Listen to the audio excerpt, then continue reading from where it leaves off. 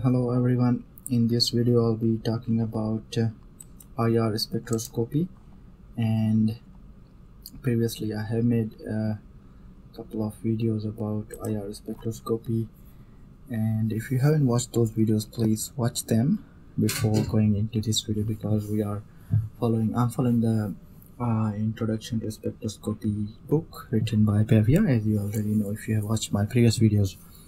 So this is the topic: infrared spectrophotometer. Okay, and this one is the topic: infrared spectrophotometer. And first I will discuss how this instrumentation works, and then we will discuss how sample is prepared. The instrument that determines the absorption spectrum for a compound is called an infrared spectrometer, or more precisely it's called a spectrophotometer. Two types of infrared spectrometers are in common use in organic laboratory: dispersive and Fourier Transform. Dispersive and Fourier Transform instruments. Both of these types of instruments provide spectra of compounds in common range from 4000 to 400. So the range is for IR is from 4000 per centimeter to 400. That is the range of an IR spectrum that you commonly see in the spectrum. So whenever you record in a spectrum, it gives you the information in this region from 400 to 4000. Although the two provide nearly identical spectra for a given compound, FT or Fourier Transform provide the infrared spectrum much more rapidly than the dispersive instruments. So FT IR spectrometers or Fourier Transform are better than the dispersive ones. So one should always select the FT-IR spectrophotometer to record the IR spectrometry. So this one is better, FT-IR. Let's discuss first what are dispersive infrared spectrometers. So figure 3.2.3, that is the figure 2.3. A systematically illustrates the components of a simple dispersive infrared spectrophotometer. As you know, there are two types of spectrophotometer. One is dispersive and another is Fourier Transform. The instrument produces a beam of infrared radiation from a hot wire, and by means of mirrors divides it into two parallel beams of equal intensity radiation. If you look at here, there is a beam of infrared source energy, and there is a mirror. This one is a mirror, this one is a mirror. So now the sample is placed in one of beam and the other beam is used as a reference. The beams then pass into monochromator, which disperses each into continuous spectrum frequencies of infrared light. The monochromator consists of a rapidly rotating sector called beam chopper that passes the two beams alternately to a diffraction grating, a prism in older instruments. The slowly rotating diffraction grating varies the frequency of a wavelength of radiation reaching the thermocouple detector. The detector senses the ratio between the intensities of the reference and sample beams.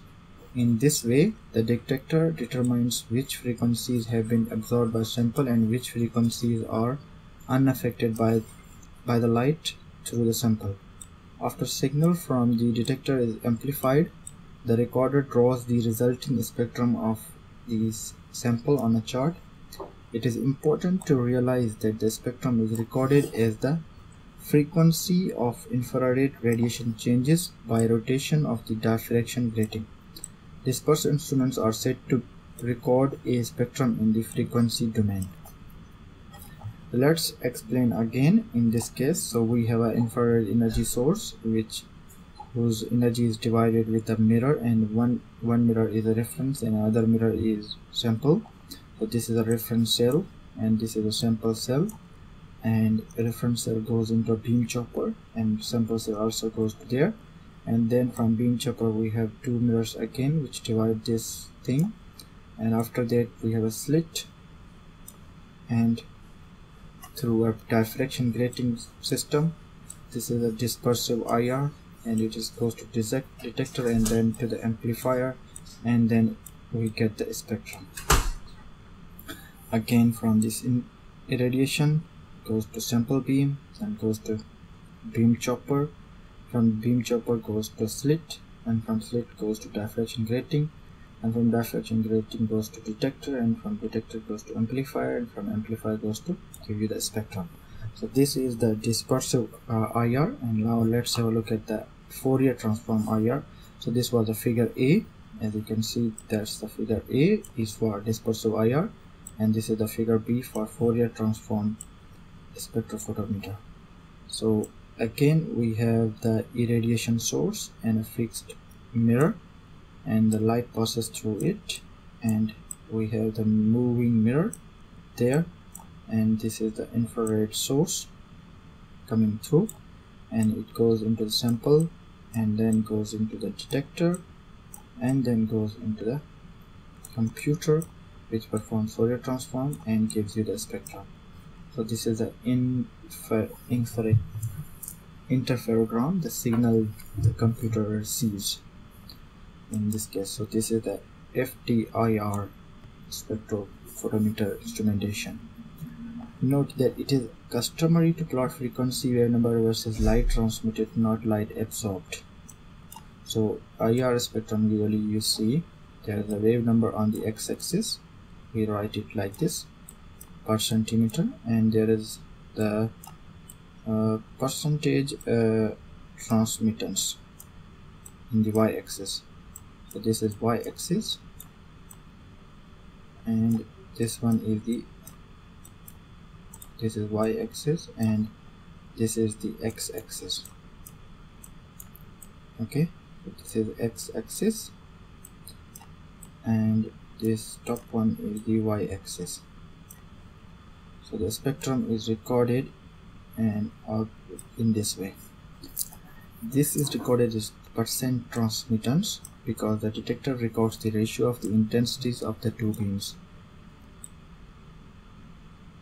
IS divided by IR times 100. That is how you calculate percent transmittance, where IS is the intensity of the sample beam. IS is the intensity of sample beam, and IR is the intensity of the reference beam. In many parts of the spectrum, the transmittance is nearly 100%, meaning the sample is nearly transparent to radiation of the frequency, does not absorb it. Maximum absorption is thus represented by a minimum on the chart. Even so, absorption is traditionally called a peak. The chemist often obtains the spectrum of a compound by dissolving it in a solvent. The solution is then placed in the sample beam, while pure solvent is placed in the reference beam in an identical cell. The instrument automatically subtracts the spectrum of the solvent from that of the sample. The instrument also cancels out the effects of the infrared active atmospheric gases, carbon dioxide and water vapor from the spectrum of sample, and they are present in both beams. This conveniences feature is the reason most dispersive infrared are double beam sample plus reference instrument that measure intensity ratios. Since the solvent absorbs in both beams, it is both terms as IS divided by IR cancels out. If a pure liquid is analyzed, no solvent analyzed, the compound is placed in the sample beam, nothing is inserted in the reference beam. When the spectrum of the liquid is obtained, the effects of the atmospheric gases are automatically cancelled since they are present in both beams. Now let's discuss the Fourier Transform spectrometer. The most modern infrared photometers operate on a different principle. The design of the optical pathway produces a pattern called interferogram. The interferogram is a complex signal, but it's a wave-like pattern, contains all the frequencies that make up the infrared spectrum. An interferogram is essentially a plot of intensity versus time. Time domain spectrum is also called interferogram. However, a chemist is more interested in a spectrum that is a plot of intensity versus frequency, a frequency domain spectrum. A mathematical operation known as Fourier Transform can separate the individual absorption frequencies from the interferogram, producing a spectrum virtually identical to that obtained with a dispersive spectrometer. This type of instrument is known as Fourier Transform infrared spectrometer, or FTIR.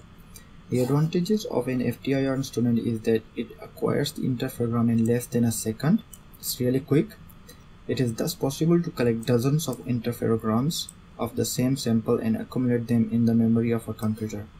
When a Fourier transform is performed on the sum of accumulated interferogram, a spectrum with a better signal to noise ratio can be plotted. An FTIR instrument is therefore capable of greater speed and greater sensitivity than a dispersion instrument. A schematic diagram of an FTIR is shown in figure 2.3b, which we discussed already. The FTIR uses an interferometer to process the energy sent to the sample beam. In the spectrophotometer, in the interferometer, the source energy passes through a beam splitter, a mirror placed at 45 degrees of the incoming radiation, which allows the incoming radiation to pass through but separates it into two perpendicular beams, one undeflected, the other oriented at 90-degree angle. One beam, the one oriented at 90 degrees, figure 2.3b, goes to a stationary or fixed mirror and is returned to the beam splitter. The undeflected beam goes to a moving mirror and is also returned to the beam splitter.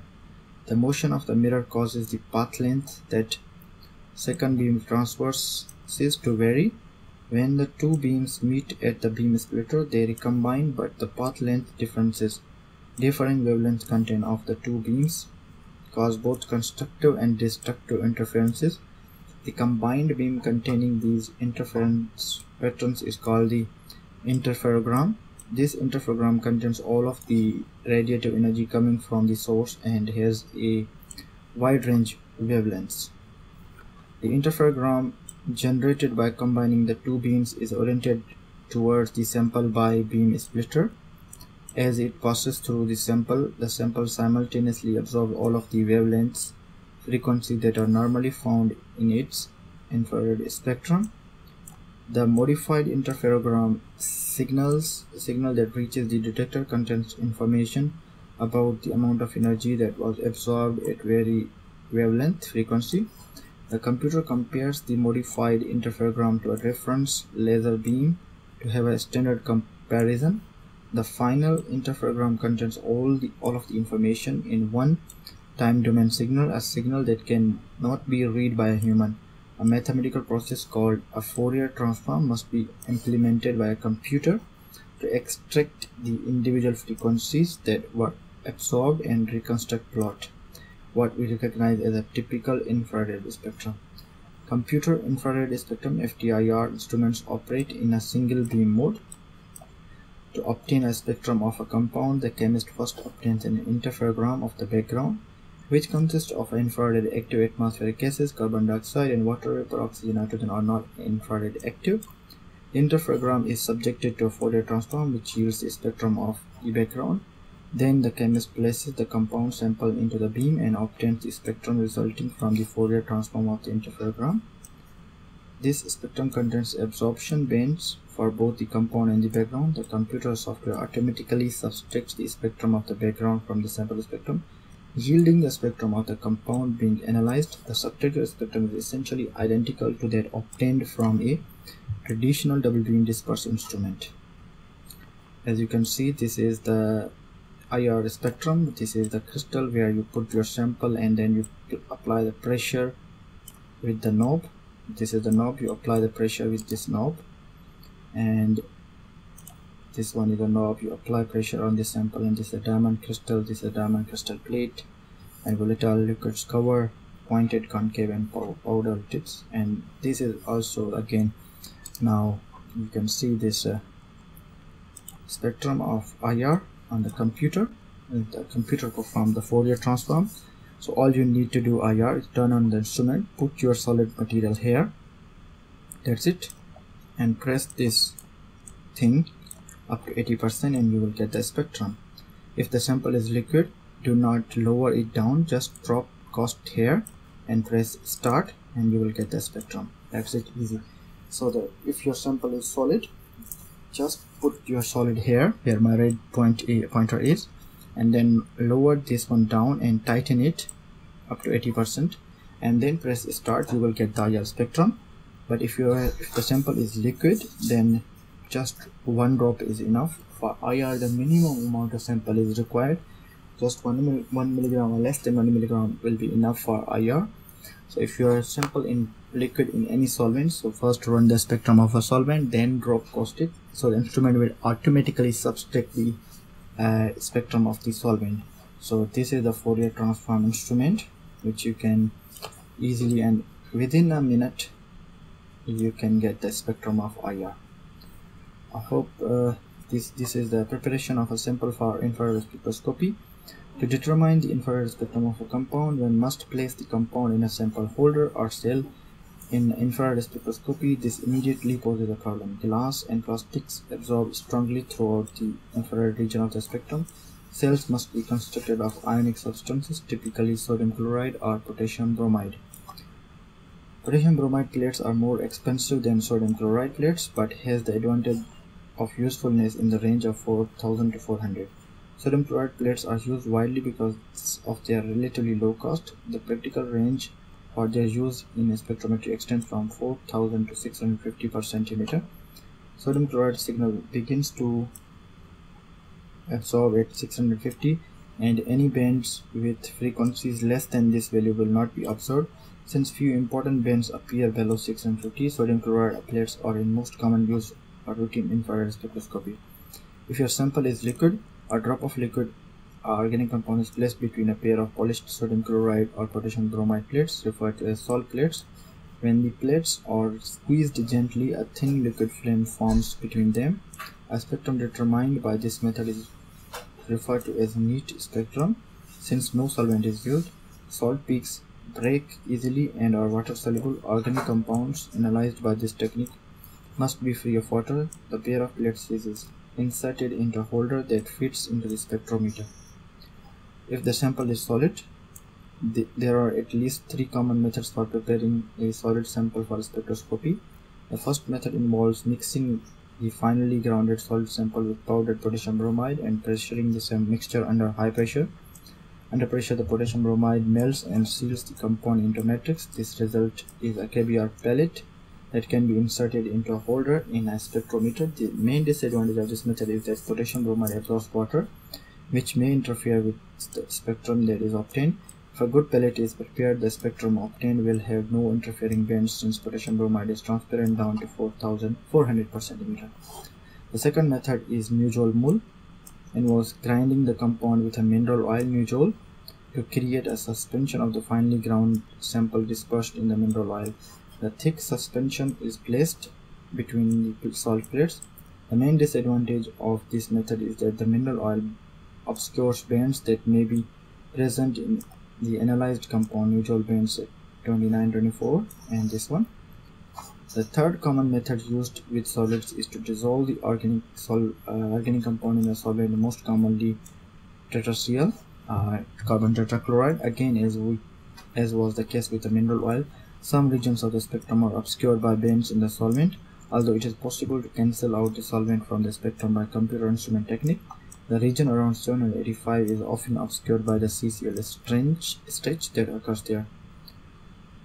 Okay, that's what is that was it all about. In this video, we discussed the instrumentation of IR and how to prepare the samples for IR. I'll be making more videos about IR spectroscopy and following the same book, Pavia. And if you have any questions and comments, please drop down in the comments section. Thanks, take care, bye.